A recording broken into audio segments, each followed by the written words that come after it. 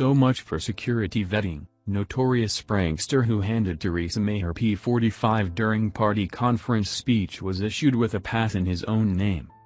A notorious prankster made a mockery of security and embarrassed police today after giving Theresa May a P45 during the biggest speech of her political life.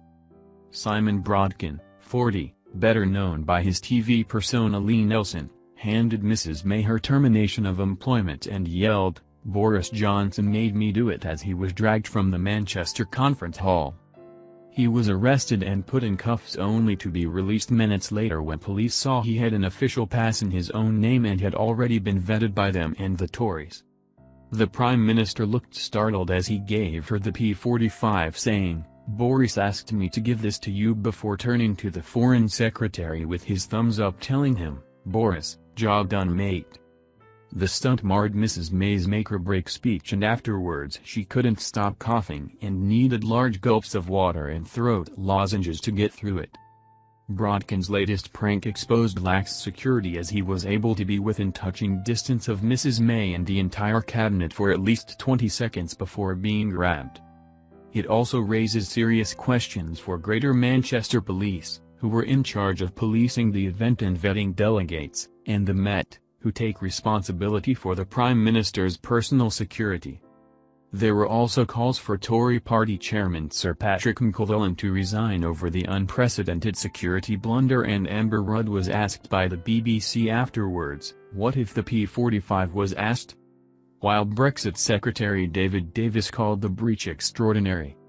Home Secretary Amber Rudd said she was very disappointed about the security breach.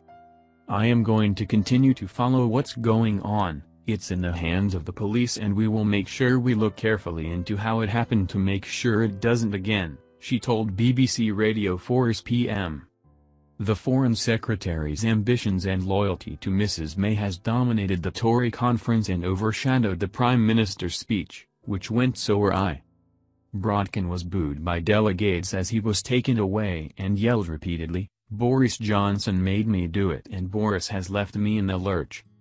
Around the same time, a tweet from his official Twitter account appeared, saying, "Hi @Boris Johnson, I gave Theresa her P45 just like you asked." The P45 he handed to the Prime Minister gave the reason for termination as, "neither strong or stable. We're a bit worried about Jezza." He was put in cuffs, arrested and put in the back of a police van outside the conference venue before being released. Chief Superintendent John O'Hare said, earlier today a man was detained by conference security during the Prime Minister's speech. Officers attended and the man was arrested to prevent a breach of the peace and was released a short time later. The man had legitimate accreditation which granted him access to the conference site. In light of this, we will be reviewing the accreditation process with the Conservative Party.